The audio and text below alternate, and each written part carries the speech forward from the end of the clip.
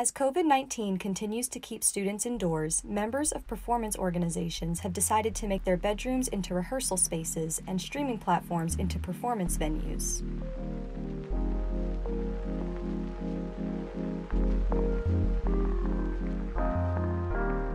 K-pop dance group K-Beat uses Zoom for group rehearsals and YouTube Live to broadcast workshops, though attendance for the workshops has been lower than usual.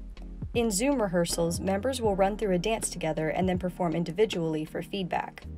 K-Beat co-founder and president Kay Sue said that while the group has adjusted fairly well to virtual rehearsals, dancing over Zoom has posed some challenges. You don't really get that opportunity to get to know the dancers well and like their dance personality, because everyone like dances differently, you know, so it is like a little more difficult. It's kind of sad if I'm gonna be honest, the way dance is this semester. I want you guys to try and go full out, but I understand if like you have like apartment like downstairs neighbors and you can't. Sue said it's difficult to learn choreography over Zoom due to factors like a flipped screen. Computer science and business sophomore Tejas Mehta experienced a similar struggle when he virtually auditioned for co-ed fusion dance team UT Saya.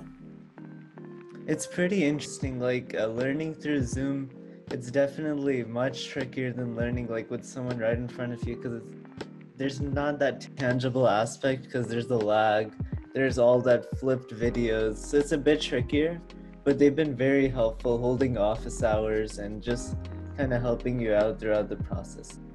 UT show choir Longhorn Singers holds both virtual and in-person rehearsals. The choir is split into groups of 5 or fewer people called families, and these families each hold their own practices. At in-person rehearsals, members stay outside, wear masks, and stand 6 feet apart.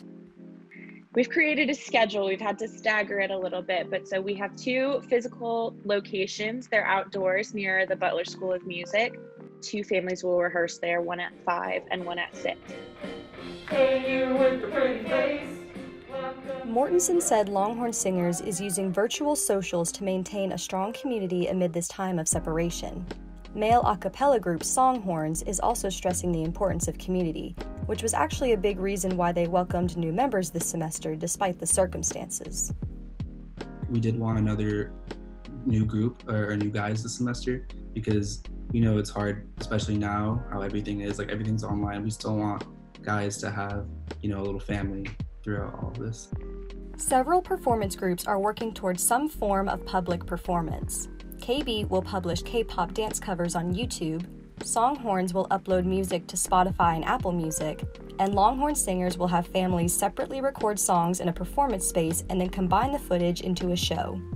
I absolutely think it's going to be worth it. I can't wait to see how our show turns out, and I really hope that it's an opportunity for all of the members to feel proud and feel invested in something when maybe there's not a lot for them to get invested in this semester.